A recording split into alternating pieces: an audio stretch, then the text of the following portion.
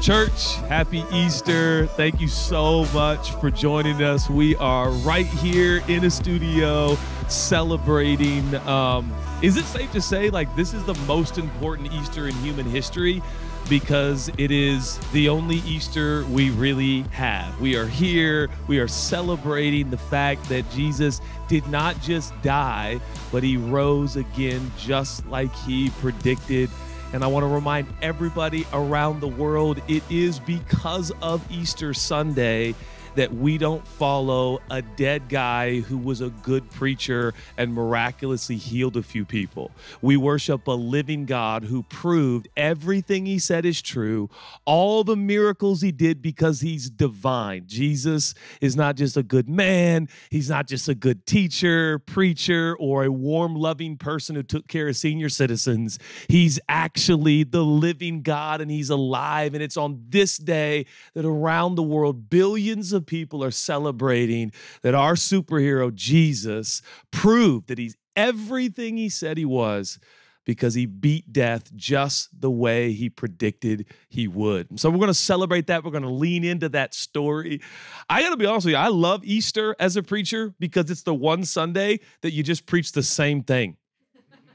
And I just want to say to preachers everywhere, if you're coming up with new content on Easter, you got to stop that. Like, there's only one thing to talk about on Easter, and it is the empty tomb. So I feel really exhilarated every time Easter rolls around. I'm like, oh, this is great. This is the old Resurrection Sunday. You get to preach the same message. Actually, I do kind of feel that way, but it's always an anticipated day because it is a day we come together and we celebrate life. We celebrate purpose. We celebrate meaning.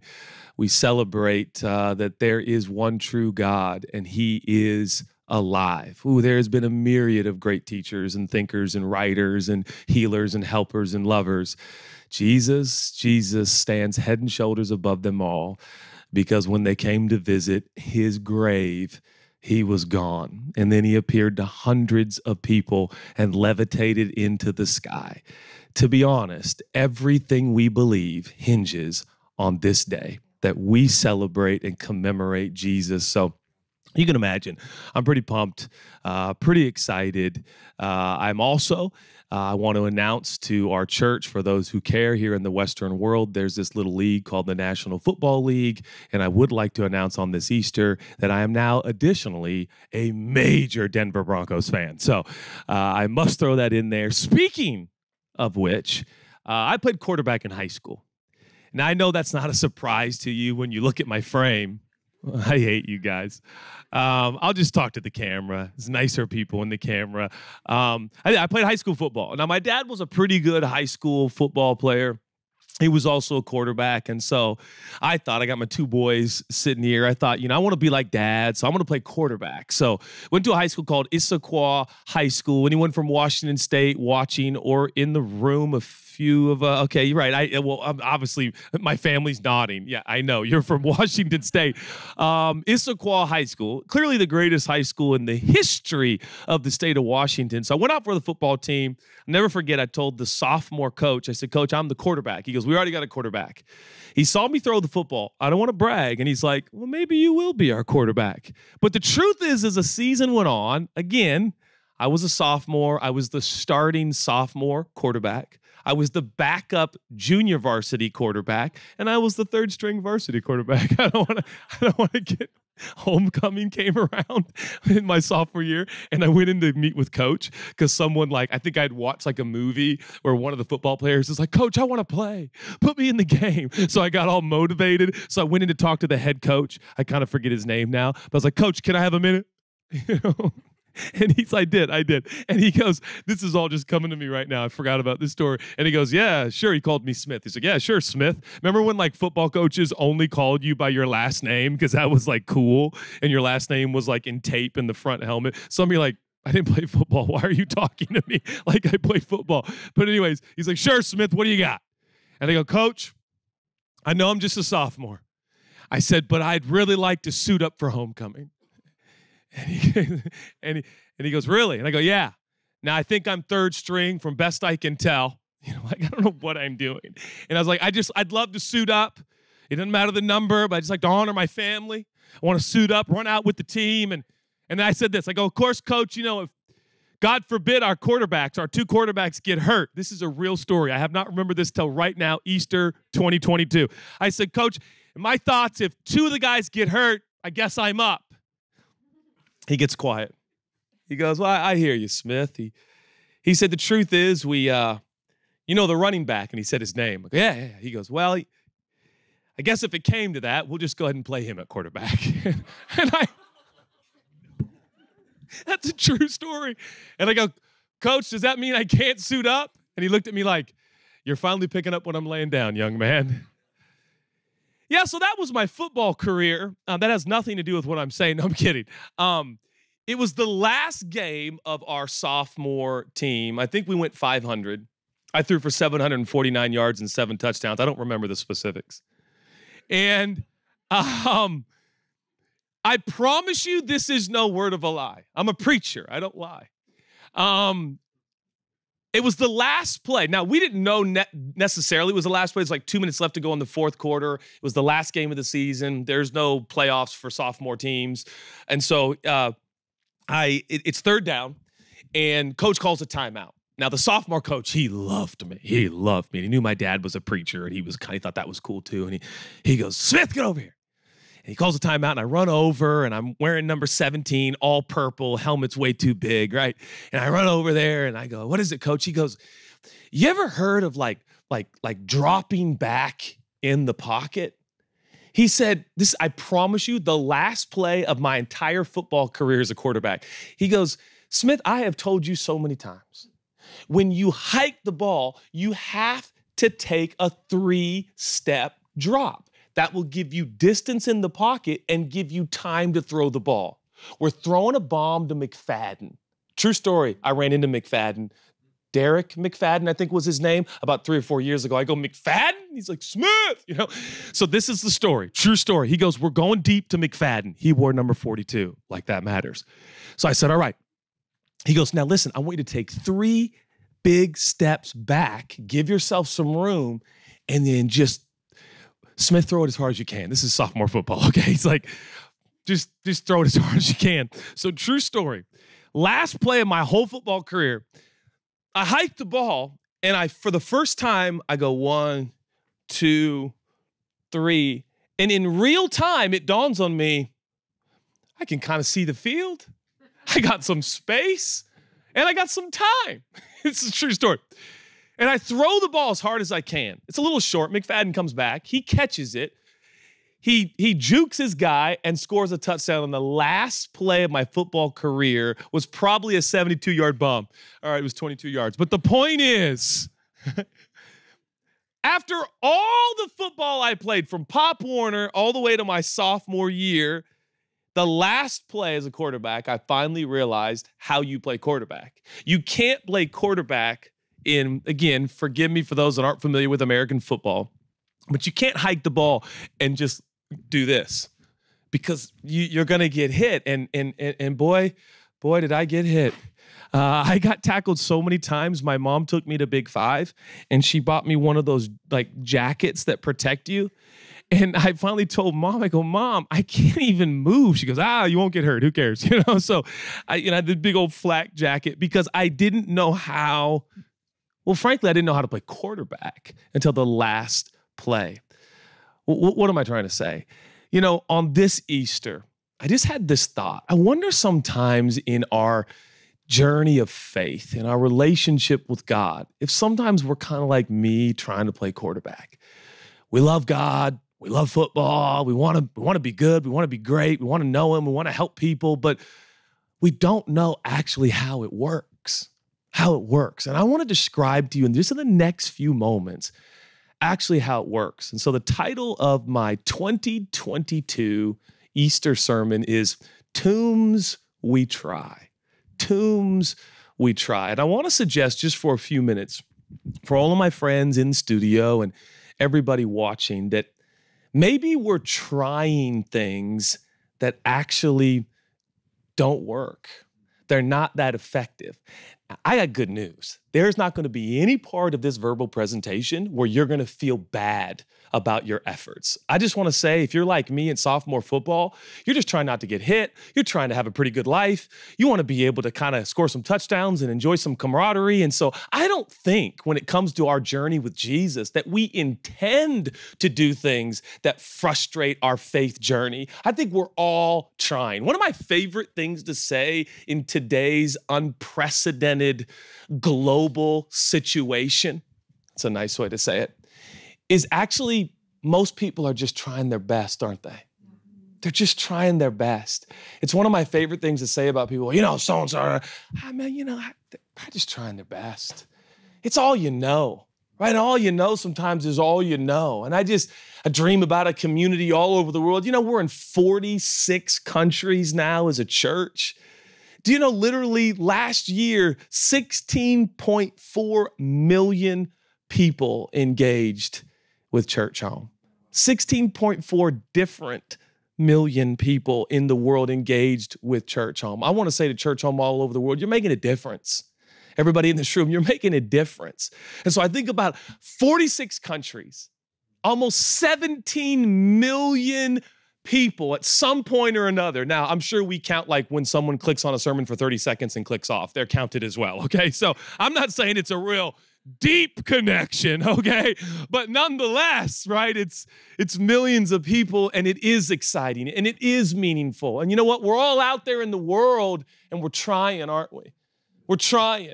And it's a lot like me in sophomore football. You keep getting sacked. You keep getting hit. You can't score a touchdown, and you're like, what's wrong? And I just hope you don't have to wait till your final play to realize there's something you can do that could actually change your whole experience. Better yet, actually, there's something you can understand. There's something you can receive today on this Easter that could change your entire faith journey. That brings us to the resurrection story. We're going to look at Luke chapter 24 today and just the first 7 verses. And I want to read it to you in the Passion Translation. It's so good. They're going to put it up on the screen. Very early that Sunday morning, the women, 2 Marys actually, the women made their way to the tomb carrying the spices they had prepared. Isn't that interesting? They are preparing to cover the scent of death. Arriving at the tomb, they discovered that the huge stone covering the entrance had been rolled aside. So they went in to look, but the tomb was empty. The body of Jesus was in fact gone. They stood there, naturally stunned and perplexed. Suddenly, 2 men in dazzling white robes, shining like lightning, appeared above them. That's a wild description, isn't it? Like lightning. Wow. These poor ladies, now they're scared again, terrified. They fall to the ground on their faces. The men in white say this to them. Listen to this question. It's a question. Why would you look for the living one in a tomb? He's not here. He's risen. And it's kind of the question I want us to sink into today on this Easter as a community. Why are you looking for the living one in a tomb? Why are you looking for the living one in a tomb?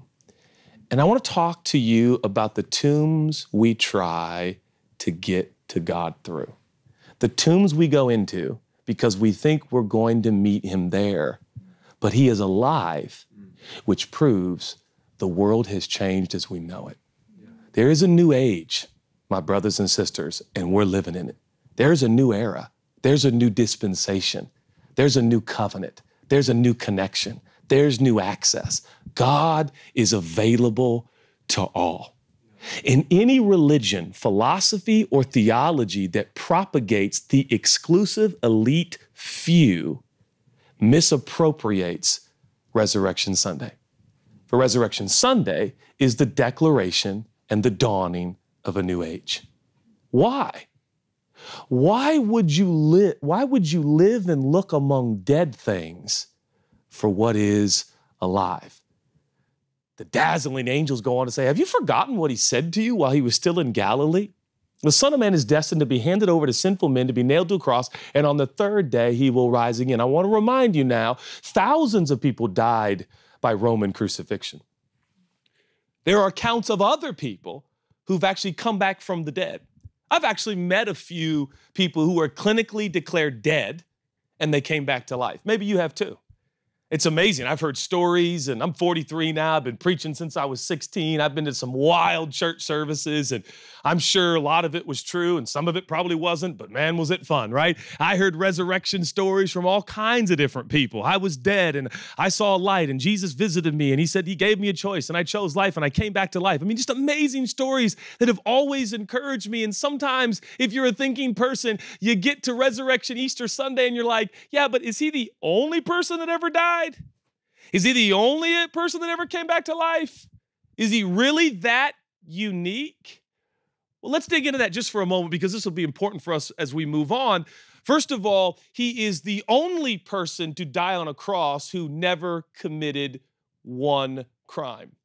He's the only person in antiquity for thousands of years that was crucified on a Roman cross who was sinless and perfect. In fact, you might question his perfection and his sinlessness, so I bring you back to the crucifixion. While in agony and excruciating pain, Jesus hung between two criminals, if you remember the story. Now, one of the criminals, he was a little sarcastic and brash. He said, if you're God, why are you hanging on a tree like us? But the other guy, listen to this now, he leans over and says, are you kidding me, man? We deserve to be crucified. We're criminals. Listen to what he says. But this man has done nothing wrong, which is to say, even his reputation around town was, I ain't never seen him do anything wrong. His own reputation spoke for itself. This man hanging next to him, can you imagine how valid the information needs to be for you to be hanging next to a person and claim that he's perfect?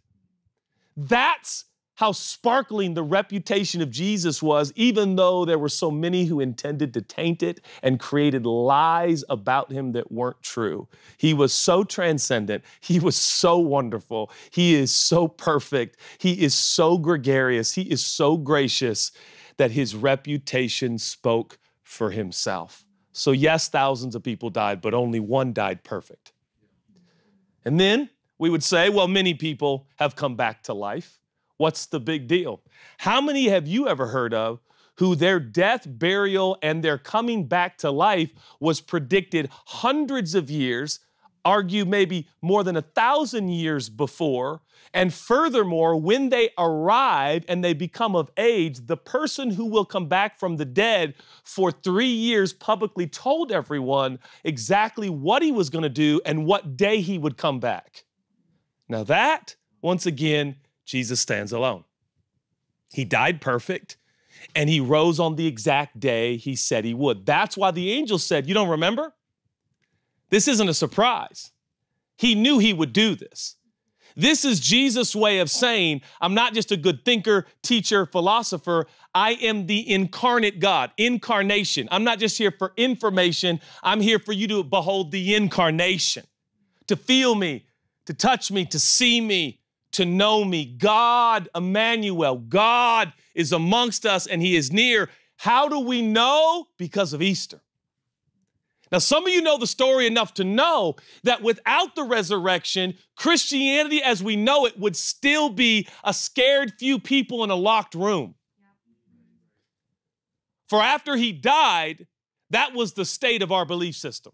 The state of the whole of Christianity could be summed up in a few anxious, fearful, terrified, pathetic, average people in a locked room. So afraid that when reports came back to the locked room of Christianity, they said, we don't believe it. Mary and Mary show up and they're like, yo, his body's gone.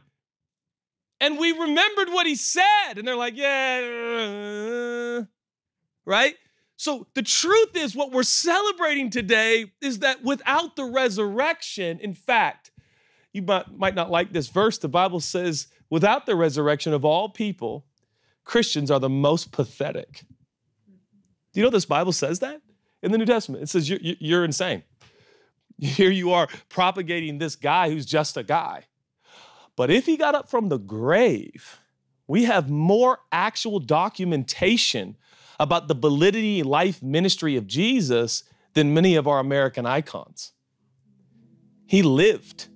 A lot of people want to argue about the Hebrew Bible. Is it real? Is it metaphor? Is it this? All I'm here to declare on this Easter Sunday is that the death, burial, resurrection, and ascension of Jesus was an actual fact, historical fact, and my entire belief system is wrapped up in this event.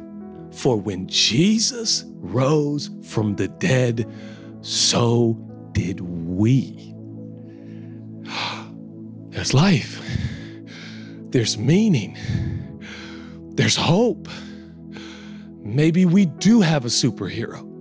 And I'm down for all the superhero movies. But why are we so predisposed to superheroism? Because we crave it at the core of our being. Deliver us, save us. And his response was, I have. And so, everything's changed. There are certain events that change everything. There are certain events that change everything. And this one changes everything. For up until the resurrection, that is what we call Easter Sunday, God could be accessed, how should I say, very carefully, very delicately. In fact, if you didn't approach God right, you die.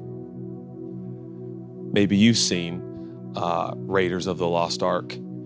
Maybe you've seen people's faces melting on this. That's good theology.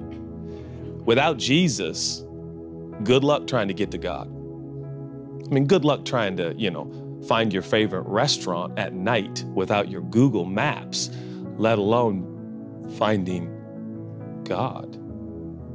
How do we find God? How do we get God? How do we garner God?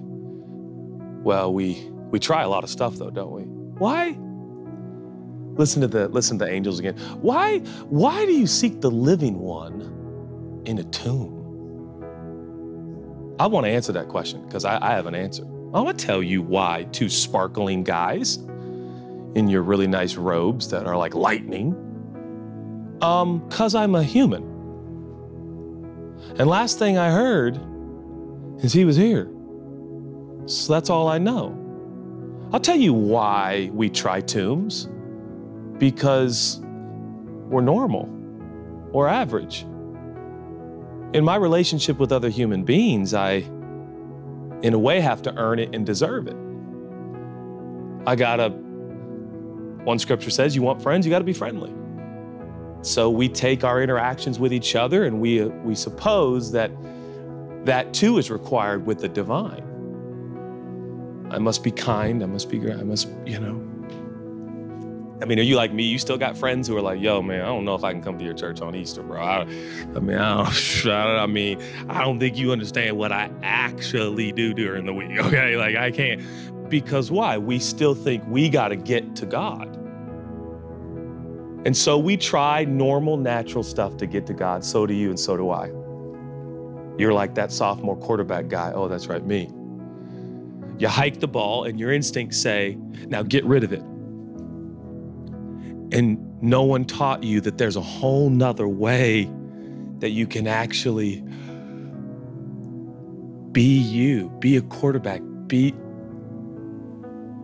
and boy, we take so many hits in this life not knowing the truth.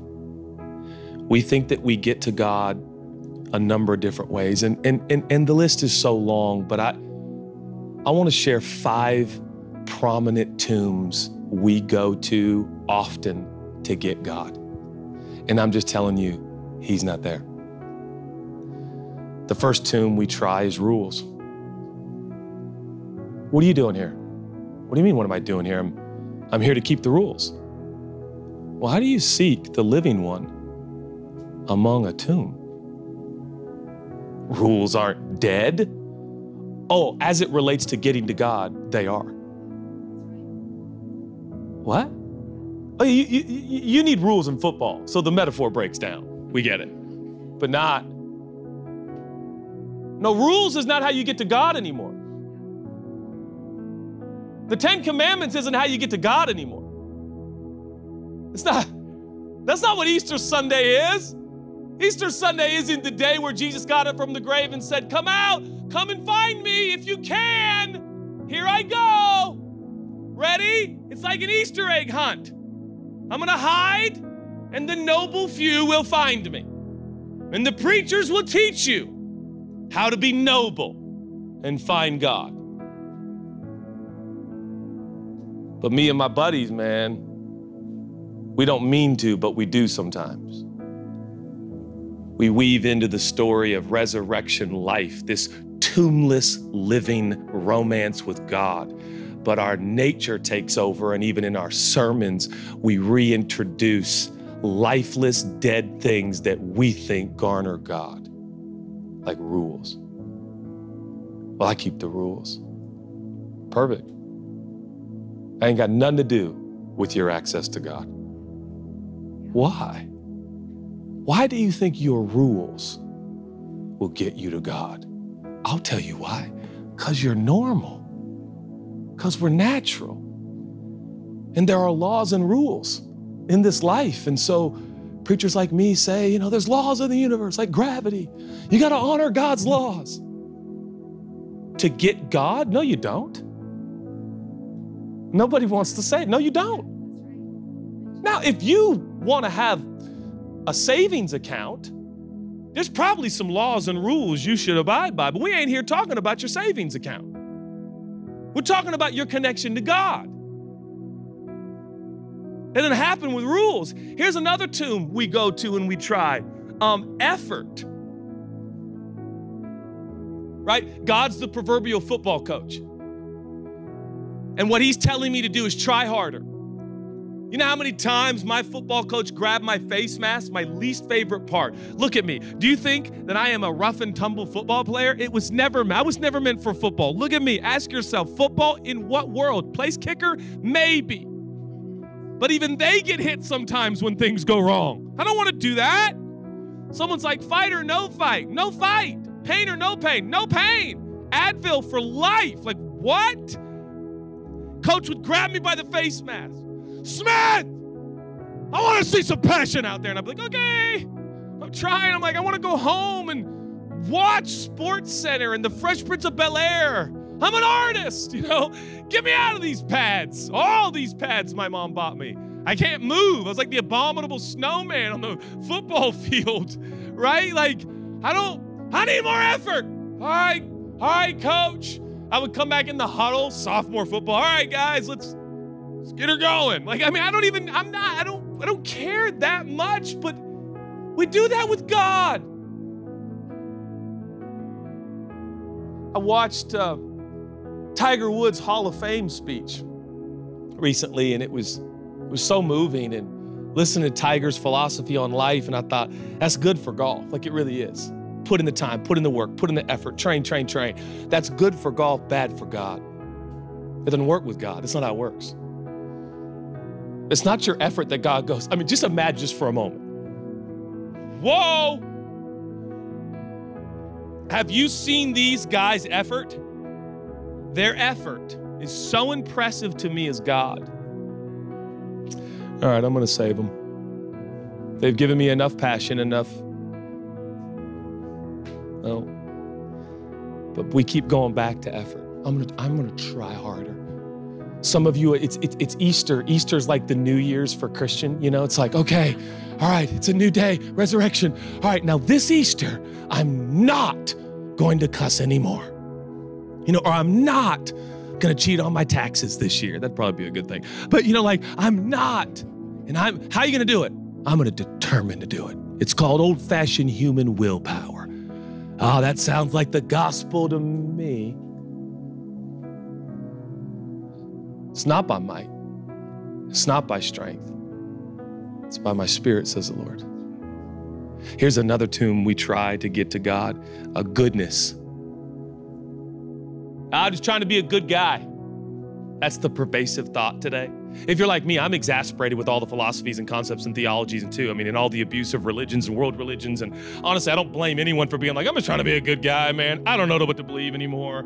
Everybody's a fraud and a fake. And I don't know. I'm just disillusioned. I'm just going to be a good person, which means like going to tip reasonably good at the restaurant, I guess, and like hold some doors open and like look at people in the eyes, like these basic things that I don't know how they got lost, but these are the new definitions of good. Like, I'm a good listener. Like, is that where we're at? You know, like, I really like to listen when people talk. Is that noble or is that being a human, right? But that's where we're at. I'm just gonna be a good person. I ain't got nothing. Please, to all 17 million people watching, like Judah, 17 million people are not watching right now. Everybody relax. But to everyone watching, I'm down with being good.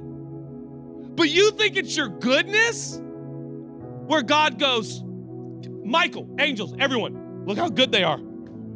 I have never seen such goodness. They're so good.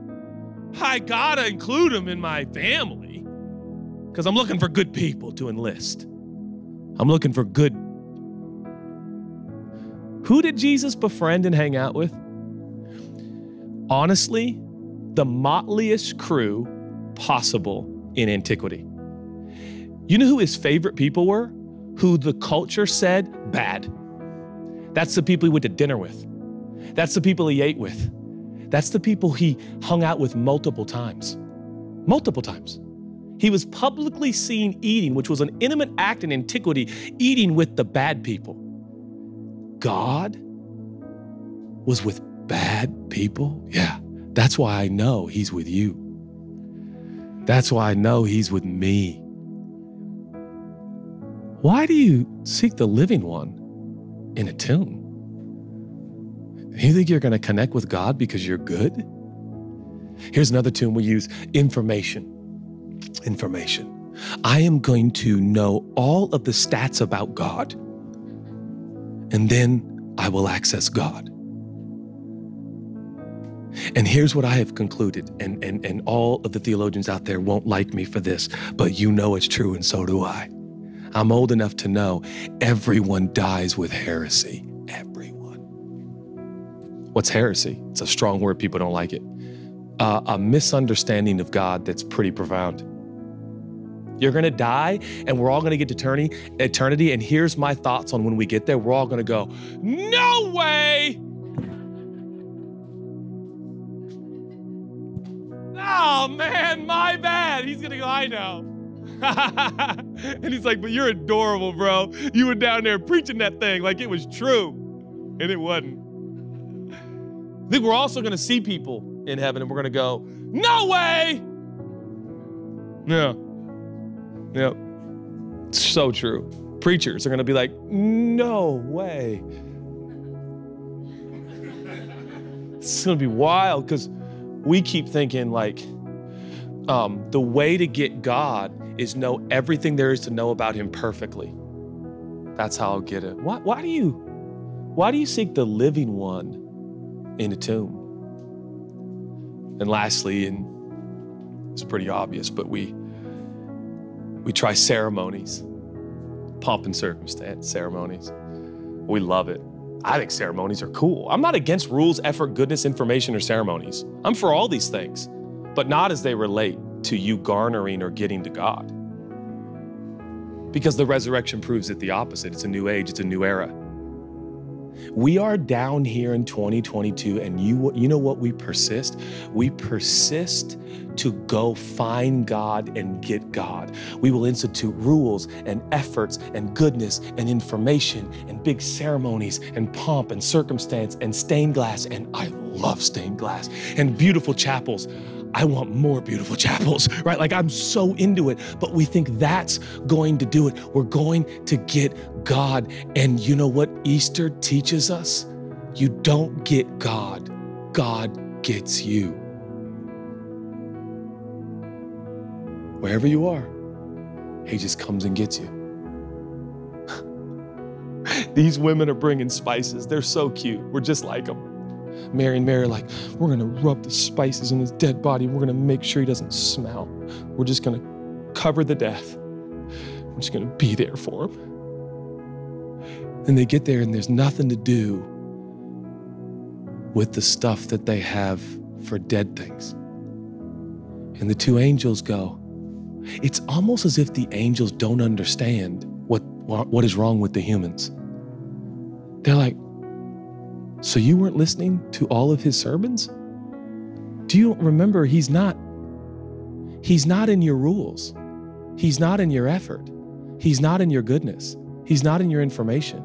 He's not in your ceremonies. I mean, he can be present in all those spaces, but you know what I mean? Like God didn't say, it's your rules, effort, goodness, information, ceremonies. And so I finally came. You gave me 23 years and you finally became good enough. And so now I choose you. You're my #1 draft pick.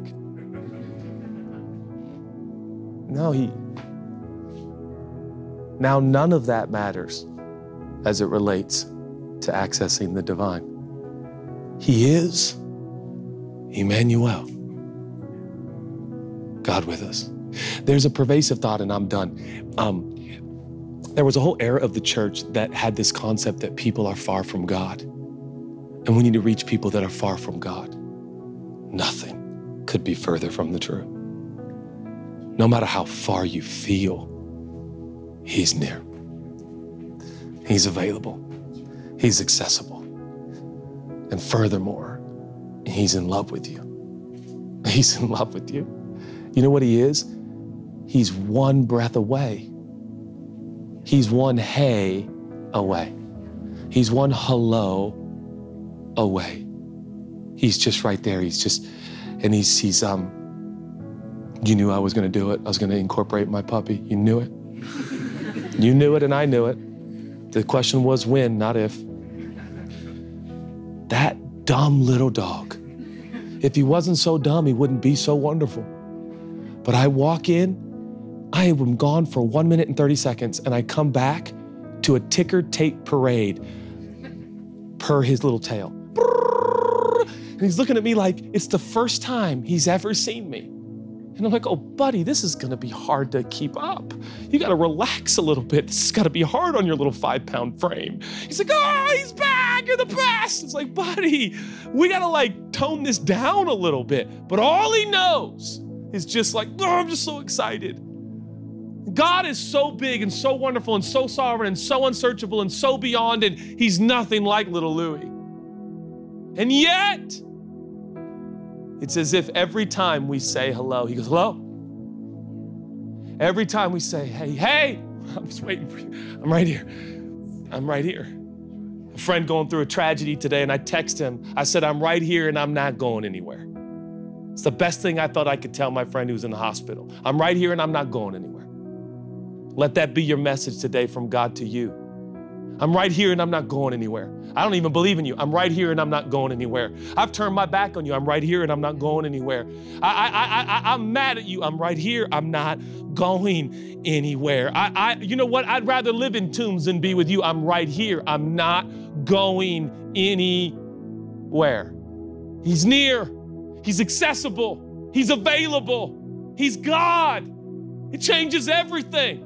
Let's stop living like the resurrection didn't happen. Let's stop living by rules and effort and goodness and information and ceremonies. And please, for the love of all that is holy, let's stop propagating to other people that our belief system is like another religion in the world that teaches nobility and morality and efforts and rules to access the divine. No! We're unlike any other belief system in the world, for our God went to the grave and got up again, and he proved to anyone and everyone that all has access to him. Do you not know enough about God? Do you not understand how to be good enough for God? Do you not know the rules of God? Do you know nothing about the ceremonies of God? Good, because you don't need them to know God.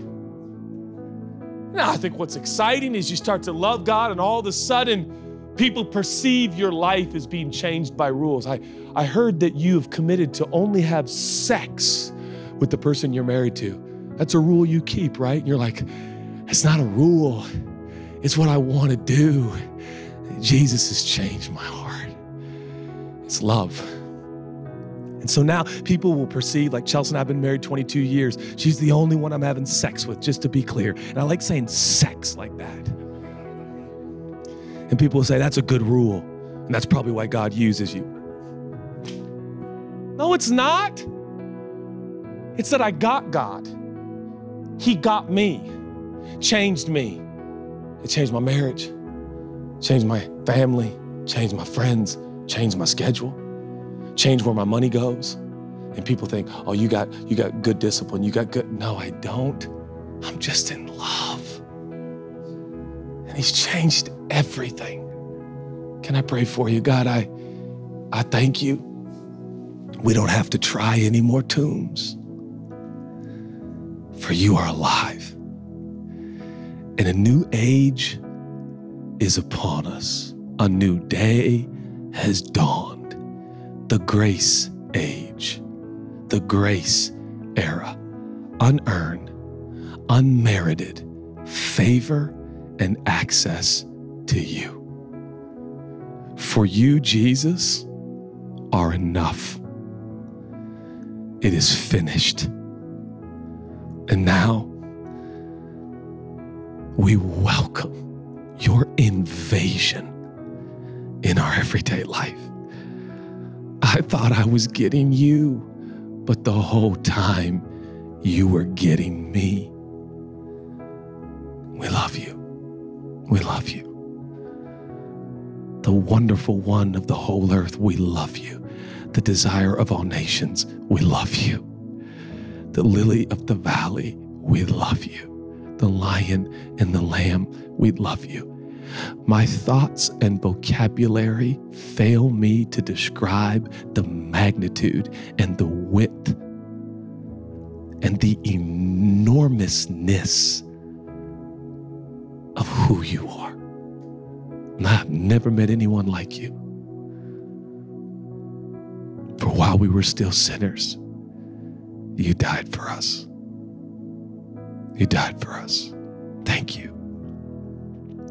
If you're watching or you're in the studio today and you would like to receive, not earn, deserve, or warrant, not try through dead means, the tombs we try, but you would like to receive the once and for all sacrificial death of the superhero of the ages, who, in case you doubted his validity, he rose from the grave to say it's all true.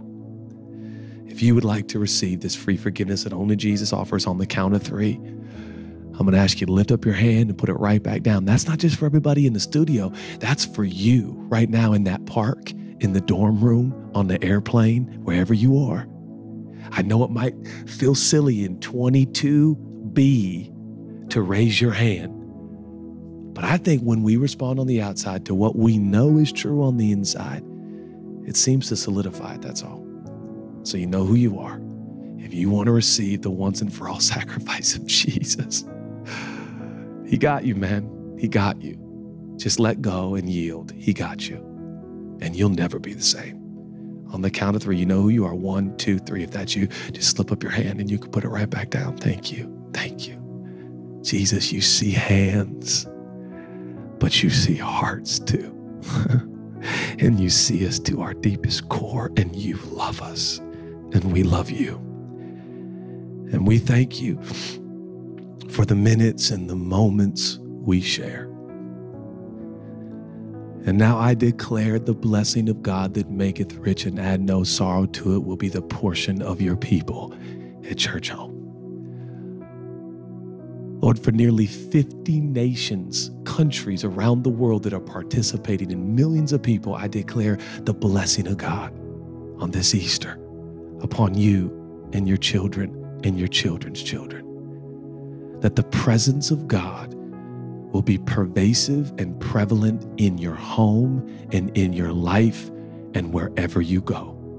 That the Good Shepherd will be so tangible and manifest in your life that he will be the most real person in your journey.